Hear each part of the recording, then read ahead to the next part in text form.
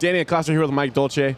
Mike, a lot of things happening for you in the MMA world as always. First of all, you released a book recently. Talk about putting together this book and the process of going through and getting it out there, and now what you want fans to take away from it. The book really has been a labor of love. It's myself and my wife who co-authored the book and edited it with me, and we self-published it. So we're acting as the authors, the publishers, the marketers, I mean really everything we've done, and it has become an international bestseller, which I think shows the popularity of, not me per se, but the methods that I employ. So we have people in Qatar and down in Australia and in the Middle East that are using these methods, and I've never been there, of course. So it's an honor to be so effective, all around the world, and it's a blessing.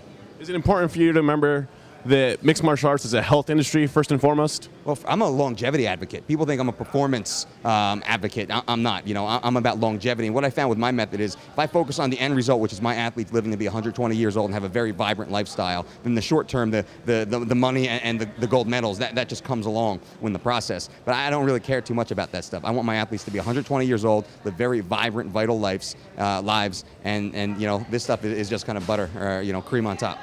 Health will be the best Christmas present, right? Health, I mean, the gift of health. If we don't have health, then we have nothing, absolutely. Money means nothing, friends mean nothing without health, because when you're sick, when you're hurt, when you're in pain and in trouble, then you become a weight on everybody else that's around you that you care about. So when you actually have that vital health, then you can help pick the people up around you, you can lead by example, and you can live that vibrant lifestyle. I use that term a lot because that's really what it is. It's a vibrant lifestyle. You should be bouncing off the walls 24 hours a day, every day of your life.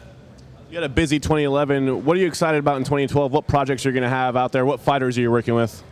I have Johnny Hendricks, who fights John Fitch on this December 30th card, on the undercard of Lesnar and Overeem. I have Vitor Belfort and Mike Pyle both fighting in Brazil. I have Dwayne Ludwig fights a week later in Tennessee. Then I have Thiago Alves versus Martin Kampmann on that card. And I think Thiago Alves, he's going to be making a world title run. I also have Jake Ellenberger, and I have Chael Sonnen.